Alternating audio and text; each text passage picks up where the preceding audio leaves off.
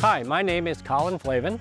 And I'm Heather Souza, principals of Flavin Architects. Welcome to the Wales House. The Wales House is a 1958 modernist house designed by Henry Hoover and Walter Hill. And we were tasked with transforming this mid-century house for a young modern family. Since there's a lot to see here, I'm going to show you around the outside. And I'll take you in. There are three buildings that comprise this project. The carport building that we designed, a yoga studio that we renovated, and the original main house. Here you can see how beautifully Hoover adapted the house to the natural topography of the land. One of my favorite features is the entry stair that floats over the top of this existing glacial stone. So there's a beautiful respect for the natural environment.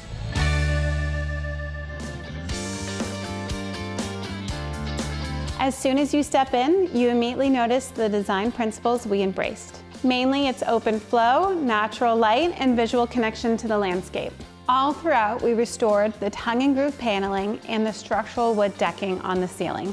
The lighting that links this dining area with its iconic Saarinen table and the redone kitchen are these Mui pendants. They are beautiful in their transparency and simplicity. We designed this white oak hanging cabinet with open shelving and task lighting below. And the dazzling hand-glazed ceramic backsplash adds dimensionality and visual excitement.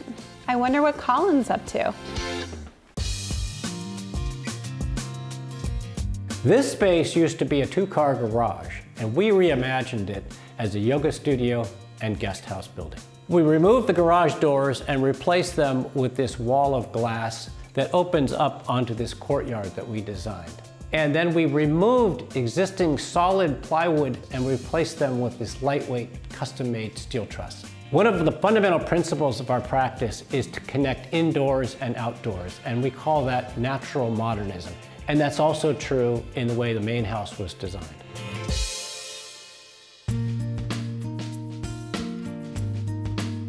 Now it doesn't get more mid-century than a sunken family room. We brought a more contemporary feel to the space by wrapping the fireplace with these large porcelain slabs.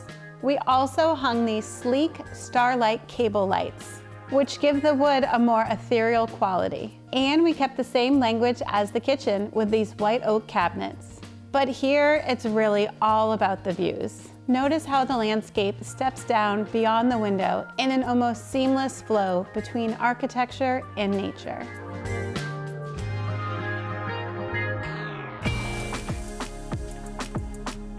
When I'm working with a client to design their dream home, I love showing them this bedroom. I love its scale. I love the beautiful natural light that's coming in from the outside. It's actually only 10 feet wide, but it has an entire wall of glass. And again, this is a beautiful connection to nature. Imagine waking up first thing in the morning and looking out at this lovely forest setting. Our goal for this project was to restore this mid-century masterpiece and to adapt it to the needs of a growing young family. We achieved our goals by opening up the interiors, using innovative materials, and respecting the architecture of the home. I hope you enjoyed taking a look. And thanks for joining us. Well, that was so much fun, but the fun doesn't have to end here. Like, comment, and subscribe to our channel for the best open house has to offer.